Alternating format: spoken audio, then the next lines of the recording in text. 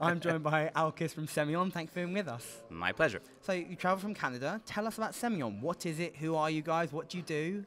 So Semeon's a fairly young company, started about 3.5 years ago, that focuses on extracting insights completely automatically from all content that can be found on the web. Any text-based content on social media, blogs, forums, news sites, any kind of content where people are writing about any topic, we index, analyze, and present results back to our customers that they can actually do something with. So it's not just about number of mentions of a brand or a product, for example. It's more about what is the context within which brands are mentioned, or products are described, or criticized, or praised, et cetera, so that we can help companies really understand how people appreciate or do not appreciate what they're doing, essentially.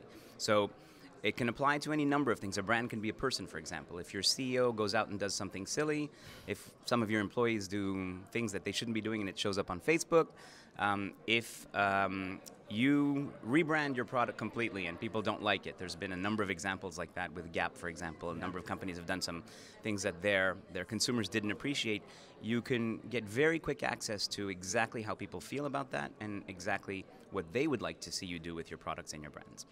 And how do you guys differ? Because we've seen lots of analytics technology, social media management technology. What would you say your USP is as a company? The single most important differentiator is context. It's really putting things into context. It's not just knowing how many times something was mentioned. It's really understanding the details of what people say about your brand.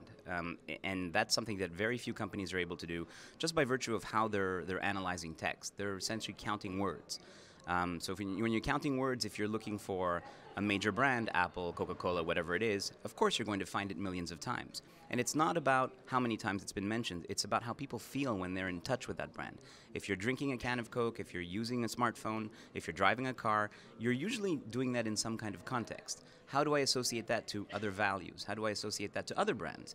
How do I know what people like or don't like about things, but in record time, really doing that very quickly, quasi-real time, and that's one of the most important differentiators for Semeon. So would it be fair to say it's a slightly deeper version of insight and perhaps one with emotion or kind of a semantic attachment attached to it? Correct, exactly. So the word semantic is very important because that's what provides context. Being able to understand what is being said about the brand is something that is achieved through semantic analysis. And semantic analysis also allows us to better understand and map emotion.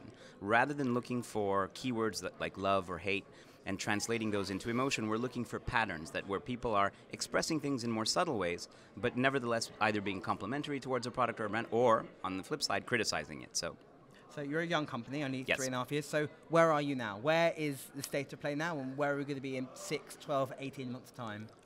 So we've entered the North American, Latin American, Central American markets very aggressively. We've also entered the Middle Eastern market very recently and are now making our first step foray into Europe. We are displacing our competitors very, very quickly, which is interesting. We also, even in a funny way, we post-process data for our customers from our competitors. So some of our customers have competing platforms, of course. As you mentioned, there's a number of platforms out there. But we are in a position, given the strength and the quality of our analytics platform, we actually post-process data from our competitors as just another data source. So that's been an interesting play for us as well. So you've hit the Americas and Europe's next. Yes, exactly. So it might be fair to say, in terms of kind of content management, you're on one of the kind of leading edges of Absolutely. what's doing now. Absolutely. Where are we going to be in 3 years' time, 5 years' time? When we meet at Festival of Media 2020 and you are our biggest sponsor and you say, Dan, I told you this is going to happen, what's the prediction you're going to make? So we will be the central analytics engine wherever there's content. We will be part, for example, of your Office suite. We will be part of major document management systems online, and we will be part of every single agency's, both on the creative side and on the content management side, strategies to better understand how their campaigns, their advertisements are resonating with their constituents. So small scale, nothing too serious. Nothing too serious. We want to be in the center of everything that is analytics.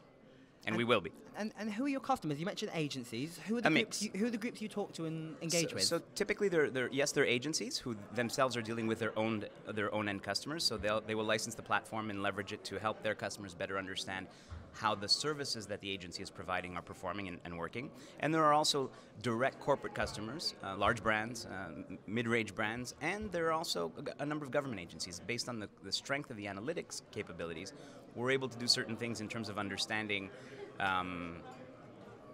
content from a security perspective as well. Right, sounds cool. It's an exciting place to be. It is. It's very exciting. It's all going to be about analytics eventually. And how have you enjoyed being at festival? Very good. Very useful. Who's been on? Who's been on your hit list? Who is it you wanted to target? Anybody who is very driven by content creation and the quality of content in terms of building stories, any of the groups here that are interested in that kind of a play, we want to make sure they understand that to maximize return on investment when creating content, you need an analytics play to help you really understand if people like it, don't like it, and why. Alkis, So all of the groups here are good targets. I look forward to seeing you in 2020, where you can prove me right that you're at the heart of everything. Thank you for your time. Thank you.